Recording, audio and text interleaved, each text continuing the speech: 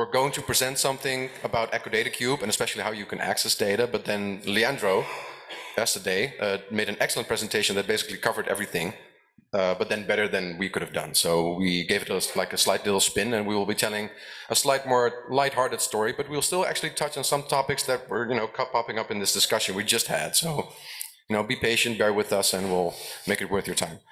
So this is Luka. Hi. We've already been traveling a little bit together before this conference, and we prepared this presentation together, and we'll also be giving it together. First, I will do some talking, and then he will do some coding, because that's usually how we work. So let's get started.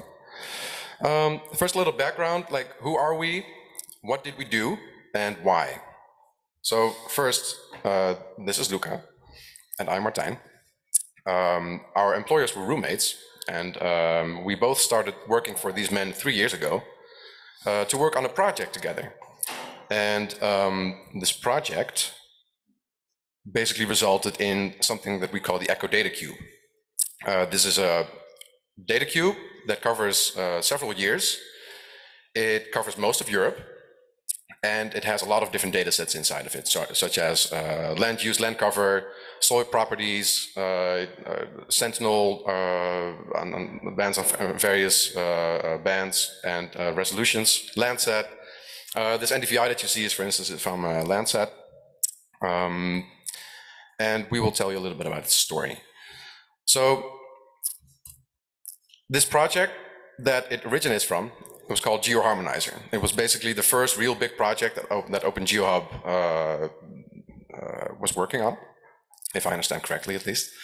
And this is also where we started collaborating. And during this process of working on GeoHarmonizer with our partners, we started growing and learning a lot of things as we went along.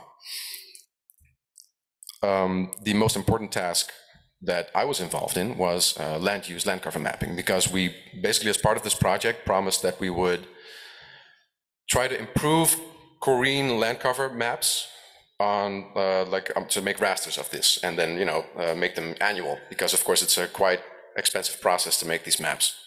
And we thought, well, maybe we can try to just map all these classes. It turned out to be a little bit more complicated than that, because it's an old legend and it was not really designed with remote sensing in mind. Reviewer number 2 had a couple of things to say about that. But one of the most important results was also a platform where you can view all these different data sets. We will actually also give a short demonstration later. And we will now tell you a little bit about what we actually did and how. So the most important things that were part of this Korean land cover automation project was first harmonizing various kinds of satellite data, figuring out a machine learning pipeline to do a pretty ambitious legend classification problem, because some of the classes were quite difficult, and of course it was also a large number of classes, and then making this platform.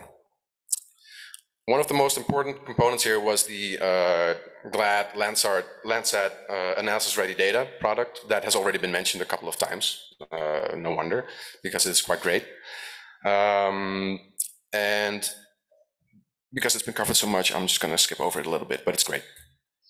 So we basically combined this Landsat data with Sentinel data as separate covariates, and also included digital terrain models from various sources, which we combined by ensemble machine learning. Actually, that was mostly Tom, who is also sitting in this room.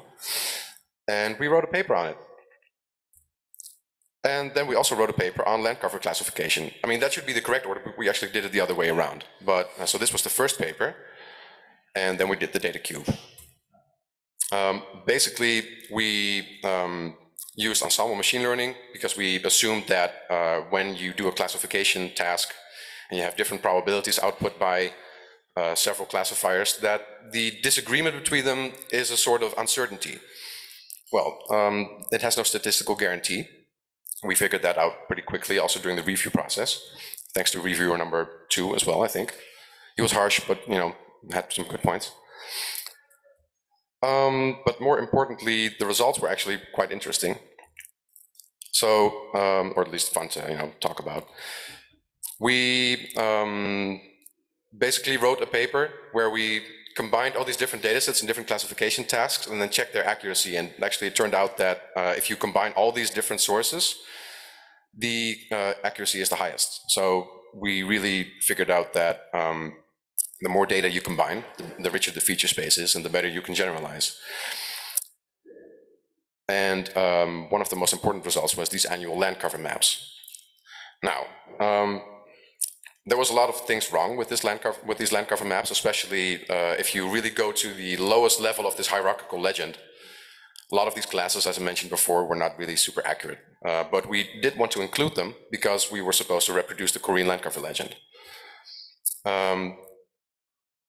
However, this platform is more than just land cover classification. For instance, my coworker Carmela Bonanella made really good work on classifying several tree species across Europe where they actually do grow and where they could grow according to climatic variables. And it's really worth checking out. This data is also just simply on EcoDataCube because it's more than just like, one project. We just want to host as many open data sets there as possible. We also have multi-year and depth soil maps, which is also mostly Tom's work. And actually, we're just going to go and show you how to access and play with these things. Because the whole point about this EcoDataCube is not only like, okay, we have the best data or whatever, it's supposed to be supremely easy to access. So I would like to give the floor to Luka now. Right. You can access the viewer in this URL.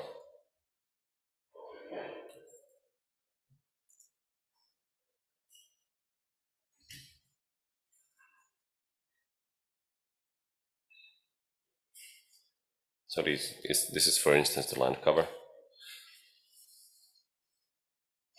You can view multiple years. You can. Bolzano. Great.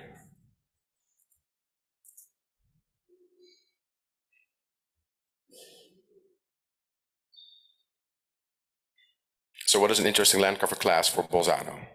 Anyone? Suggestions? Vineyards? Okay. Let's see. Orchards? We also have those.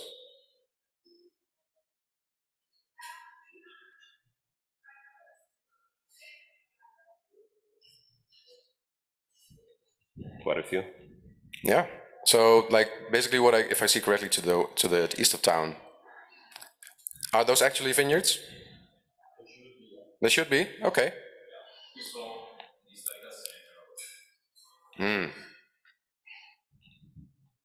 Okay, cool. Well, we validated the map.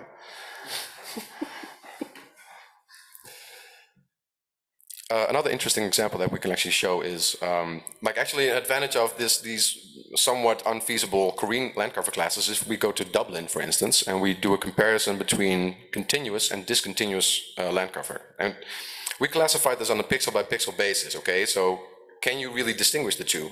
You actually can, and that's pretty weird. All right. So let's just close this nifty thing. Oh, is it going to Dublin? No.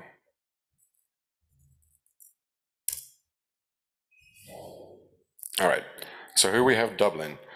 And Dublin is a town known for its really dense urban center and with a clear distinction between like the center, the core, and like then some more sprawling suburbs on the outside. At least so I've been told. Let's just check if that's actually true. So we have discontinuous urban fabric here. And let's just have a look at continuous urban fabric. And then continuous urban fabric is supposed to be like a dense construction. So you would say that, the historical center should look like this. You see like a nice red blotch in the middle, and then you actually visualize these suburbs, who are now red, with discontinuous urban fabric. Now, and I think these kind of things, the probabilities really indicate clear patterns, but it's hard to really, get the pixels right because there's so much confusion between these classes.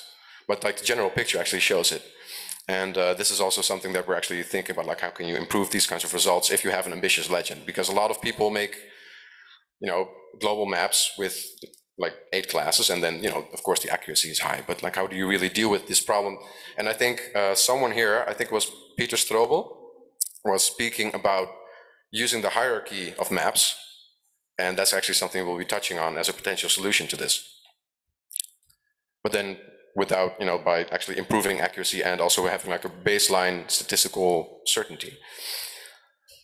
Okay, I think that was enough of the viewer.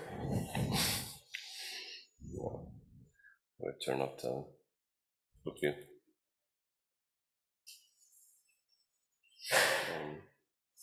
We'll turn up the split view.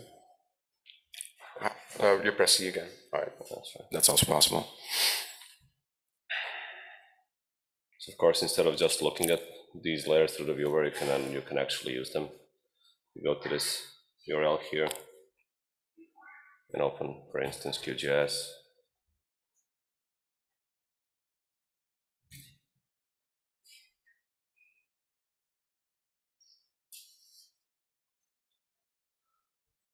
And open it as a raster layer.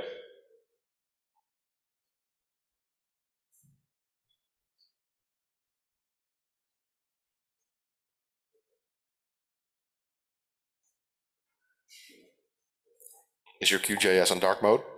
Yes. Of course. Correct. Okay, we don't actually see much here. Change the legend.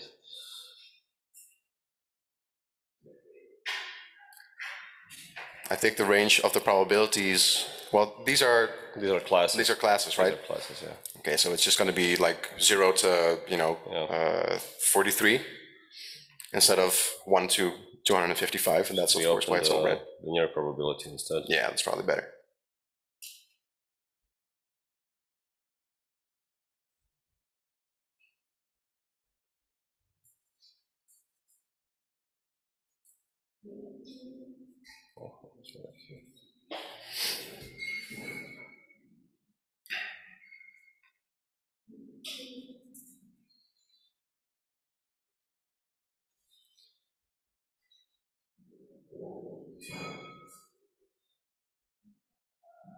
Invalid data source. Well, this is why you should never give a live demo.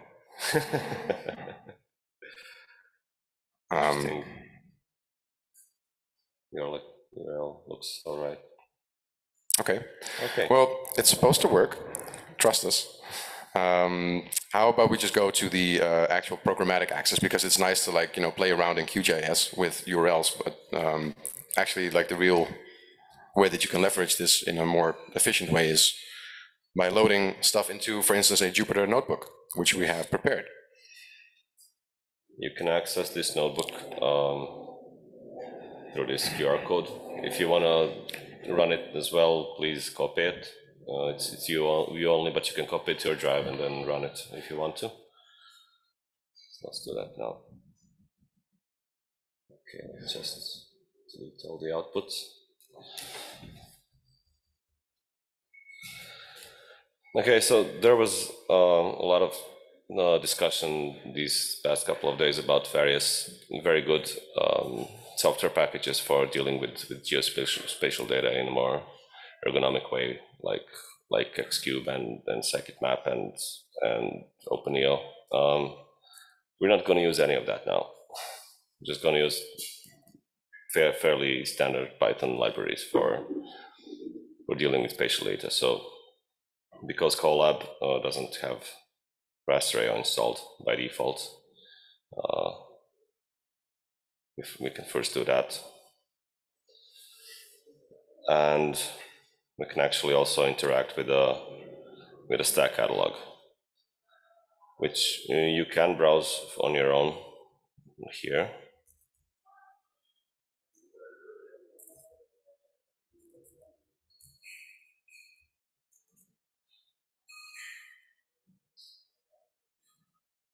Yeah, this is how you do it from Python. Just instantiate a catalog object from a catalog file. This is a static catalog. It's just a bunch of JSON files. It's not a stack API.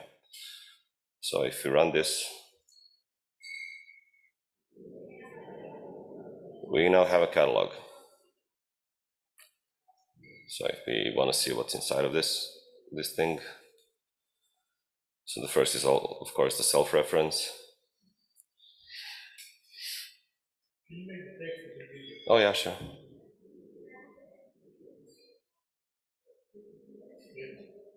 All right. And if we go one more down, we have our first collection in the DataCube. So let's do something with that first. So this collection is a land cover data set that was used as the land mask throughout the GeoHarmonizer project. So all layers are, or should be at least, aligned to that, to the non-water classes of that land cover data set. So let's load that by the ID that we saw earlier and get some assets from the first item in the collection. So stack is, because stack is hierarchical, you have collections, then items, then assets, and the actual TIFFs are assets. Right, so these are the assets of the first item. We have a thumbnail, we don't really need that. We need this asset here. So if we just access it through its ID in the asset object, we get the URL.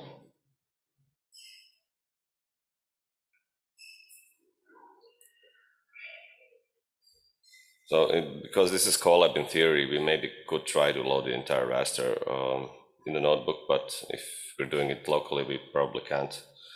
So we'll define some bounds, which may or may not correspond to Bolzano. I mean, it says here it does, but you never know. These are in the same projection as the DataCube. I assume all of you here can make polygons in QGIS and get government areas of interest, so we won't go needlessly through that part. All right, so now we have a bunch of, we have some bounds, and we have our URL from the raster, and we can actually read some data now. So yeah, we will save the transform for later and take a look at the raster profile. We'll read the data. And this very readable piece of Python code here is just a way to print the results of the profile.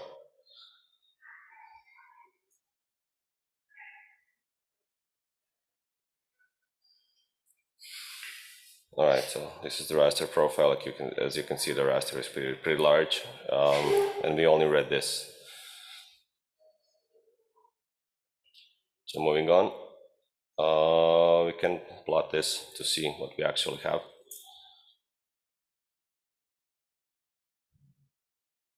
All right. So what are we looking at here? What is the bar chart? It's a histogram of classes. I'm so glad you asked. Classes 9 and 10 are water, actually swamplands and water. The other one are land. So Bolzano is practically entirely on the land mass. Interesting. Okay, now that we've deduced that, let's see what else we have in our collection that we pulled the raster from. Okay, so the purpose of Stack is not just to provide you links to items, it's also to provide metadata. So we have some of that here. We'll be using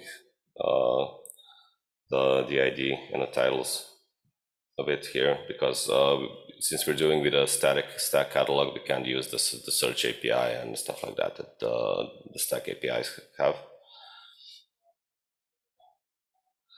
All right, so let's load another land cover catalog, land cover product that may have been discussed in the past 15 minutes by just searching for collections that have land cover in their ID.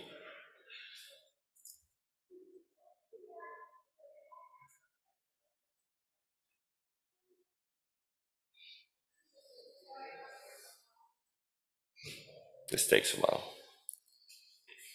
So please note that the presentation will be available, and it also links to this Colab notebook, which you can very easily copy, and you can even run it on your phone. I tried just before the presentation.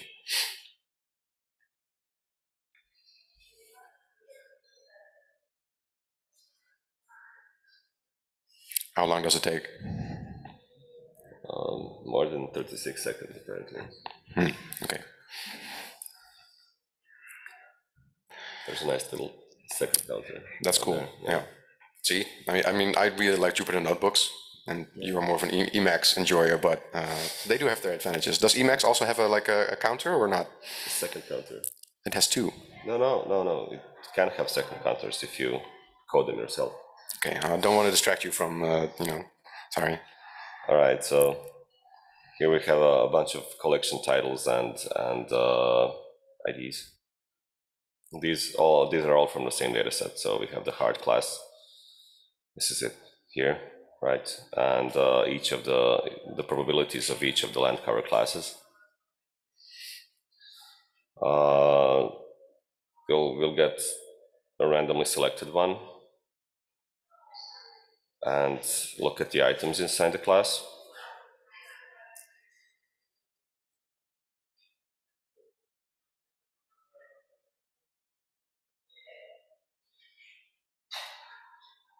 Right, so unlike the previous data land cover data set that we looked at, this one is not, this one is a time series. So we can try loading all of those. Actually, let's just look at the assets of the first item first to see how we load the actual TIFFs. Right, so because like I said, stack is hierarchical, multiple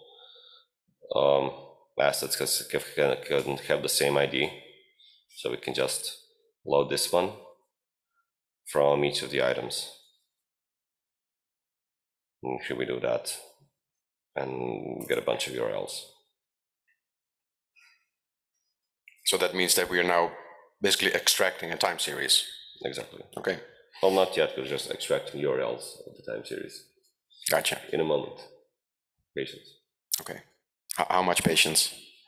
16, 17 seconds. All right. Okay.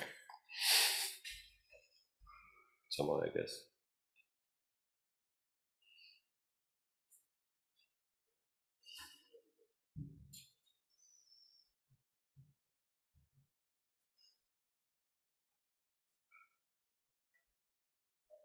It was faster than last time, I swear. Well, I think that's also, isn't that like a vulnerability or like a weakness of using Google Colab, because they kind of like throttle processing power sometimes to like make sure that everyone has some? I think this in particular is a weakness of the Wasabi service, because it's a lot of JSON files and they do some throttling as well. Does that mean that other people are actually like, also downloading these things right now? Possible. Cool. Okay, so we have our URLs. Let's open one of those, see what we have. Right. So it's a bunch of probabilities over Bolzano. Okay. And which class is it again? That's urban, right? Is that dense urban? Continuous urban, yeah. Continuous urban, okay. Yeah. So not a lot of it, apparently. Okay, so we can also use the entire time series and do some computation, because that's the purpose of its existence, right? You can pretend that this is a binary classification. I set the classification threshold to 0.5, which is obviously wrong because it's a very multi-class classification. But for the sake of simplicity, let's just do that and read each of the rasters and return a binary classification. And then after that, just add those to get a cumulative count of how long an area has been continuous urban. Okay.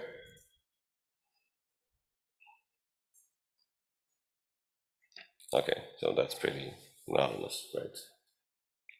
Yeah, but you can see that, I guess that's the historical center. Does anyone know Bolzano well enough to verify this?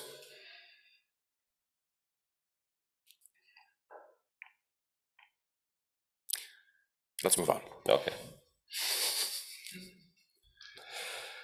Okay, so let's do something else. So we have remotely sensed a mineral extraction area in Germany.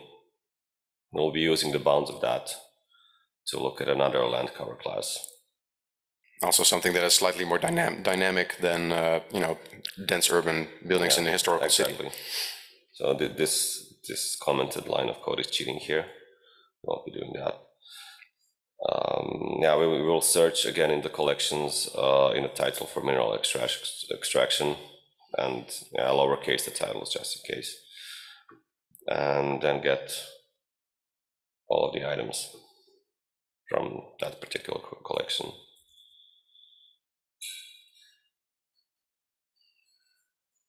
So some more waiting. Okay, maybe we. Oh, this is actually much faster now. Okay. Okay, so we get the asset URLs the same as before.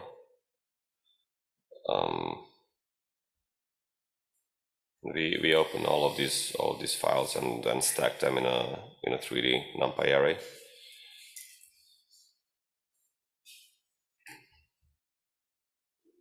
And so, like, the purpose of this is basically we wanted to show that you can really easily, with that very little code and very little frameworks or opinionated things, still access these things quite easily. Of course, like most packages also have functionality for this, but sometimes let's go back to the basics. Even if you have to wait for like 23, 24, 25 seconds, like I don't think Circuit Map would help with that. Don't say that.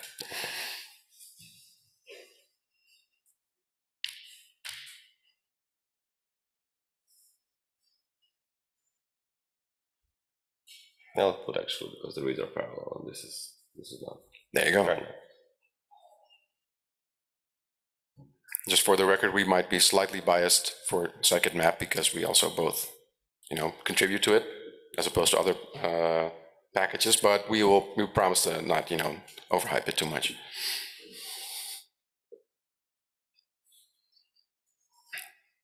We'll just use a little visualization at the end, made by someone who's sitting on the front row. Don't spoil it. I think it's done. Okay, great. Okay, so let's plot it first.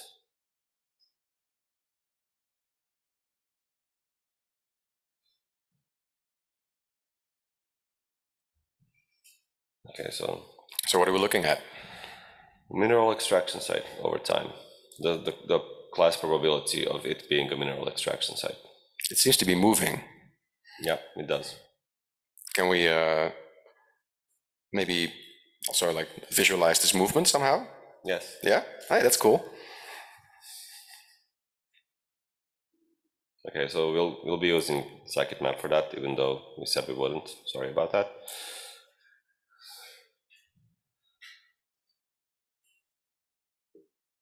Oh, it's already done. Yeah, fine. All right. Yeah, so we have to make the raster data object and just call the animate method. So just 2 lines of code? 3 if you include the import.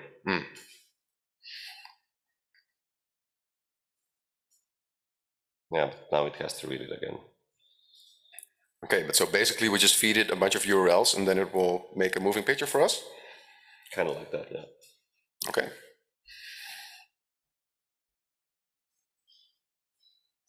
Oh, there we go. Wait, maybe zoom out a little bit. Oh. Maybe not that much. All right, so we have here like an interactive widget in the Jupyter environment, and we can just press play, and then you see this mine, this open air mine in Germany, just growing and moving. And I thought this was a really cool special case to visualize, like in a couple of lines of code, how you can actually analyze these kinds of drastic land use changes. And again, like maybe the specific probability levels are not always reliable because it's very hard to calibrate a model properly, but it's pretty clear on a large scale. Okay, I think that concludes the live demo. Yes.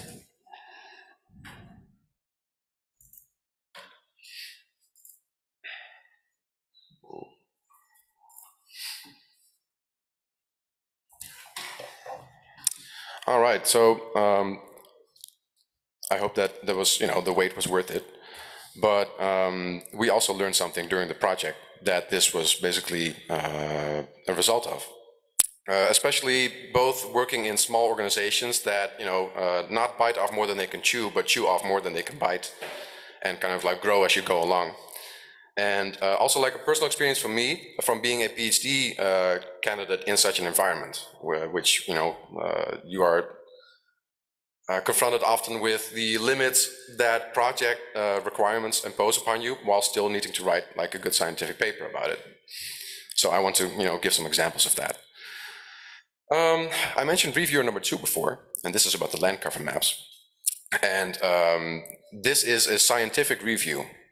And they basically said that the results were bad and that we therefore should not publish them. But it's about the method, and the method was sound. He did not say anything about that, at least in this part of the review. He was like generally quite strict, or, they. However, despite it seeming chaotic, it was actually quite successful. Both organizations doubled in size and led to much bigger projects like Open Earth Monitor that continue to use our work, and also EcoDataCube was actually also a part of that. So to go a little bit deeper into this project requirements versus scientific rigor, as I said, we wanted to reproduce the Corine classes. And Corine contains some gems like, and I see someone nodding in the back there, land principally occupied by agriculture with significant areas of natural vegetation. And what is significant? And transitional woodland shrub. What does that mean? Is that like a time series classified as a, at a single moment? And then we also have complex cultivation patterns, which is basically Korean language for we don't really know, but it's plants. And so originally in the project, people found these classes quite scary to classify and chose to leave them out, which is sensible if you just want to go for high accuracy. So we tried to map like a limited selection of these classes, and look, Korean is a hierarchical legend, and at the top, at like the 5 levels, it was actually quite accurate. It wasn't worse than any other map, of Europe that has like a handful of classes. But of course, the reviewers didn't really focus on that part, even though we tried to emphasize, look, you can't really map complex cultivation patterns and also have accuracy at like a 30-meter resolution. So we submitted it anyway, and just don't mind the typos. These are not my typos. These are the reviewers' typos. They were complaining about the accuracy, but I think this is actually something that you see a lot in publications. People just publish when they have high accuracy, but we just wanted to publish the method, and also we were bound to the Korean legend because that was the project that we were funded for. So do you want to make a good science, or do you want to make a good map, or do you want to be a good project partner? You have to balance these things, and I thought that was quite interesting coming from the commercial sector,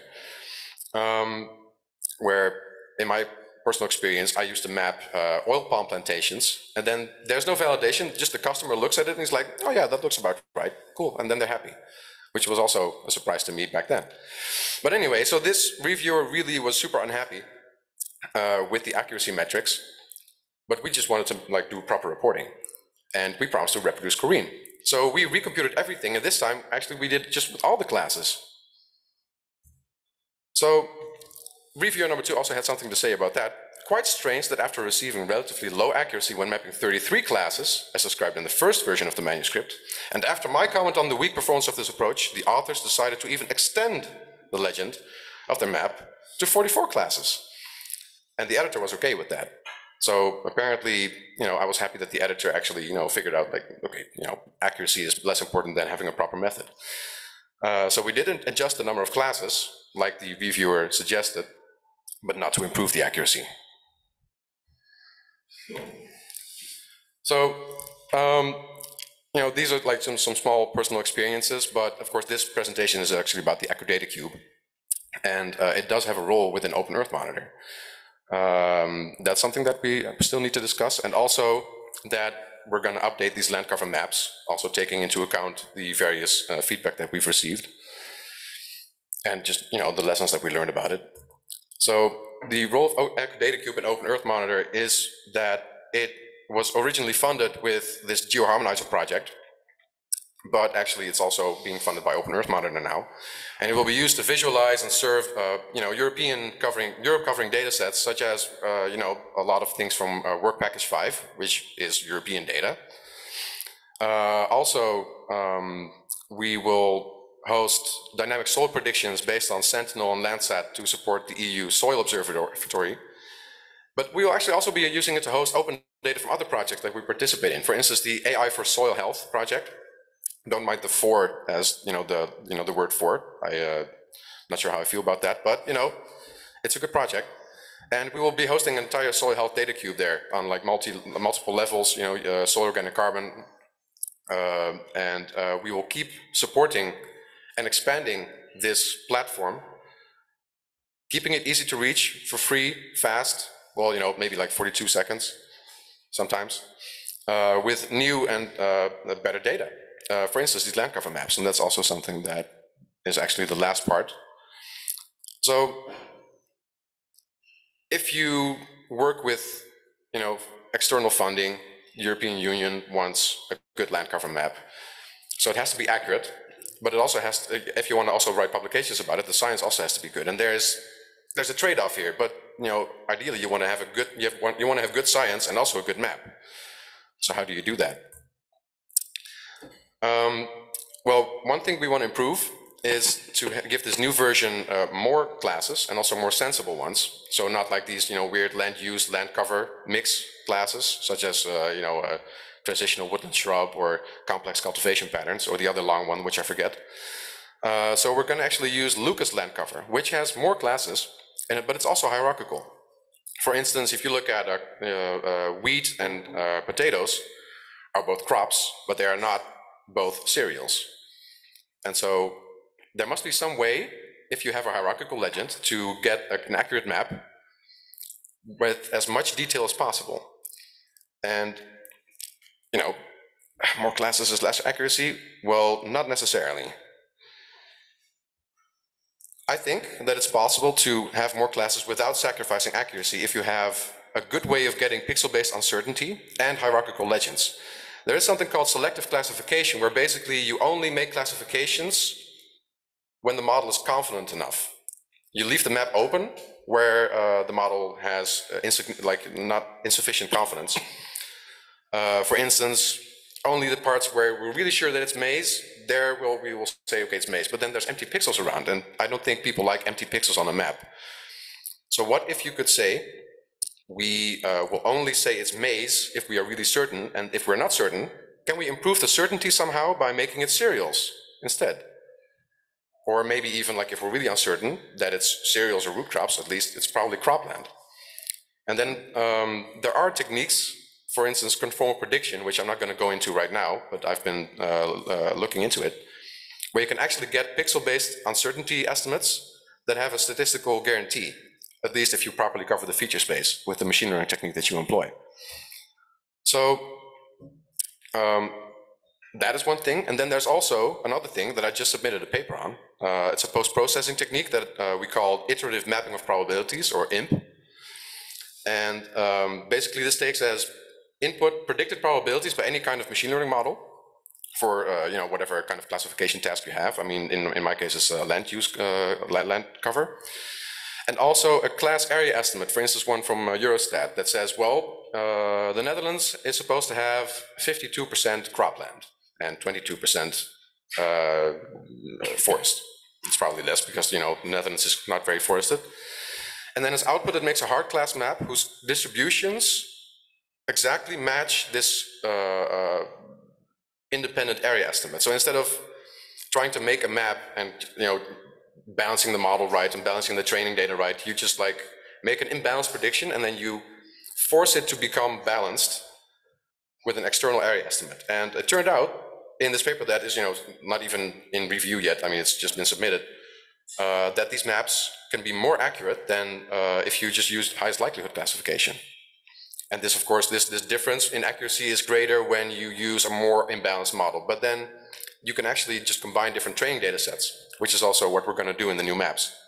We're going to combine Eurocrops, which is also mentioned, and extract training data from Corine, which we also extensively filter, to make a giant imbalanced training data set, and then adjust for the biases in these models for every NUTS2 region, probably, in Europe, to make sure that every NUTS2 region has an accurate map that also matches the area estimates that official statistical services generate. So we are currently working on combining these two techniques basically to make new maps of Europe with more classes. And I'm pretty enthusiastic about these things, but I think there's like a room filled with people here that know a lot about land cover and care a lot about land cover. And I'm thinking, like, what is more important? Like, where should you put this trade-off? Like, is it more important to have like an overall more accurate map? Is it really important to have pixel-wise uncertainty? Is it important to have that the map has the correct proportions as dictated by people that actually go into the field and measure it? How important is it to have complete thematic detail? Is it better to have an inaccurate map that has all the corn predictions, or is it better to have a map that says, well, this is corn, we know that for sure, and this might be corn, but at least it's cropland? Or is it actually better to just leave those more abstract predictions just open? And that's actually what I want to ask you. So, questions?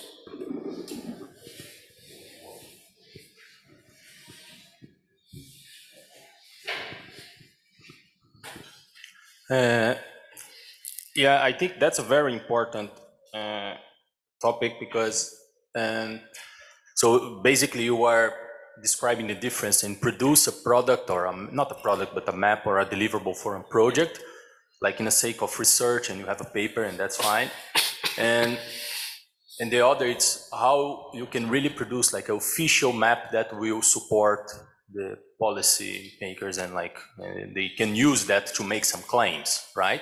Yeah. So and I think it's important to think about it and define like how we can tackle it. I'm not European, so I don't have experience here. But in Brazil, for example, there is a clear difference. So what Gilberto was saying today, that deforestation data that Prodis is producing for decades, that's the number that Brazil will take to the climate conference, and like that's the official number that the Brazil can use and really put in the table. And we also have like support like other official organizations delivering land cover maps. But on the other hand, we have, for example, initiatives as map biomes that are doing like land cover map, annual base. They change the methodology, not the methodology, but they reproduce like the whole map and they generate new collections every year. But this is a kind of third sector initiative. So in this way, they started like moving fast, but it's a bit difficult for example, for Brazil, just take these maps and really start making some official numbers. So, and considering the context of the project, I think we should discuss that. So how we can, as project, as Open Earth Model, how we can support that in a way, if that's actually our role, I don't know.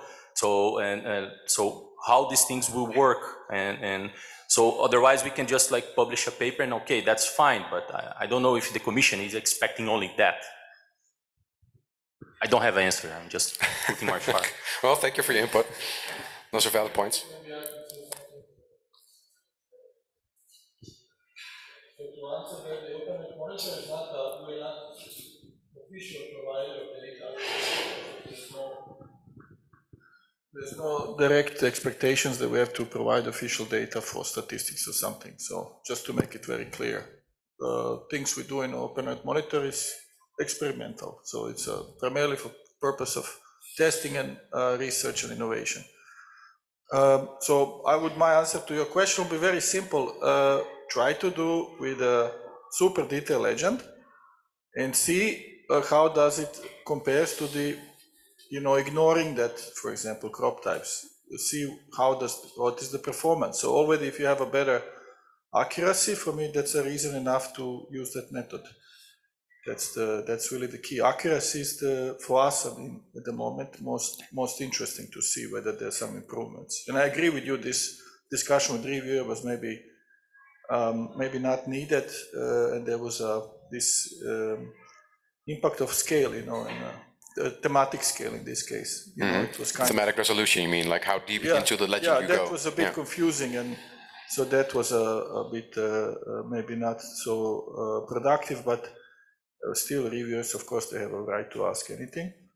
Yes, there are many products now, global products, you know, there's this trade-off, you know, they go for high resolution, 10 meter, but then they do like 11 classes.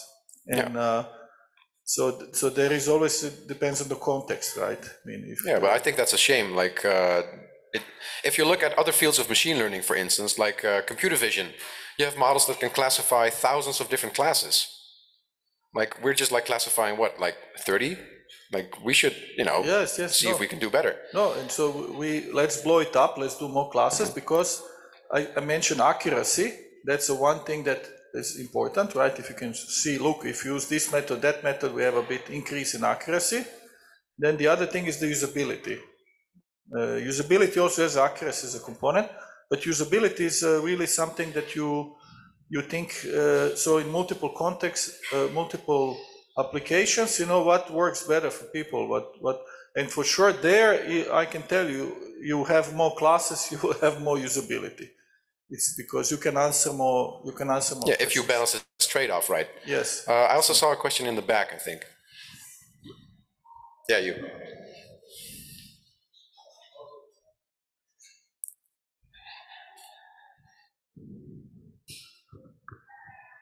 Not so much a question because you were asking the questions, so rather towards answers. So first of all, congratulations. I think you are on a very good track.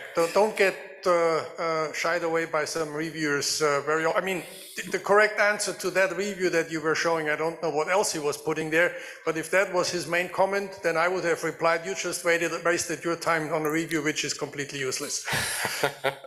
Well, I mean, the review was actually quite longer. Okay, it's actually, maybe there was something useful in it, then it's fine, but such a statement is just not worth the time to write it. Anyhow, to your questions here, I think it's in a way, I would not say any of this is more important than anything else.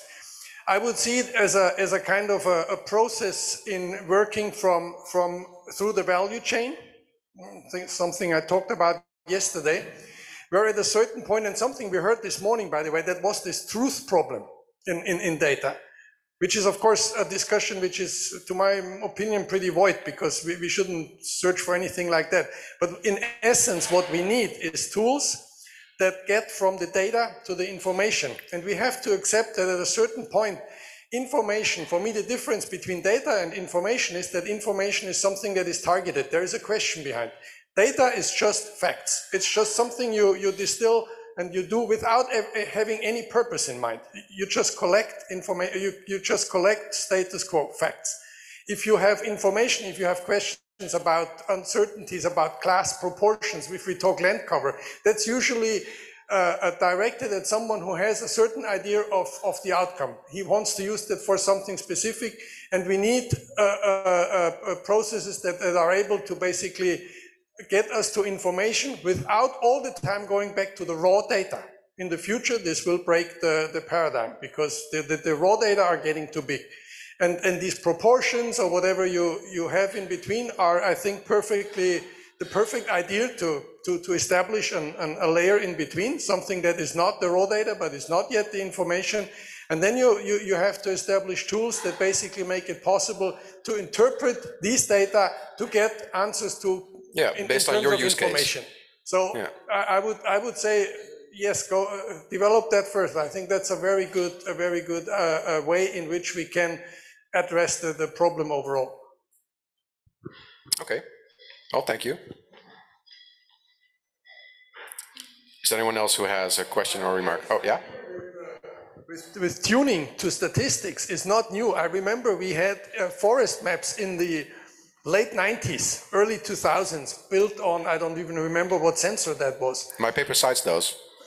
My paper cites those. Okay, yeah. And they were basically doing the same. They were tuning the statistics, they were tuning the classification so that it fit the statistics. Somehow looked really strange, but well, that's one way to work with it. Of course, you have to make sure then at which point you basically feed into your processing chain data that is no longer observation based, that comes from any other source, because at that point you kind of leave the pure observational track. You put something in which is coming from the outside, and that's very important to track.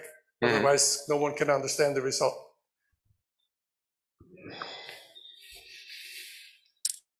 Okay, how much time do we have left? Just one more thing is US has this crop scales. It's very important to have like a crop type map, time series. Mm-hmm. Europe has nothing, so there is a real gap. So somebody has to fill that gap. Yeah, but that's also why we're working on it, right? Yes. So there, it's not just like should we do it or not. There is real data gap. No, the question is not whether we will do it; it's how. Right? That's what this slide is really about. But I totally agree. I mean, we're already working on it. I mean, now it's more like, of course, we need good training data. We need good, processing. We need good compute. But we have those things. The question now is like, how do you use these things to make the most useful map? Like a map that actually people will be happy with, and that they can actually use for something, either be it like research or policy or whatever. That's the more important question, I think. Somebody else is also making crop type maps for Europe. That's also a big question. That's a good point. So if somebody knows any group making a crop type map for Europe time series for the last 20+ years, let us know. We don't want to overlap. We don't want to compete. We want to know whether it's somebody doing it. If there's nobody doing it, then we're going to do it because the data gap is huge. Anyway.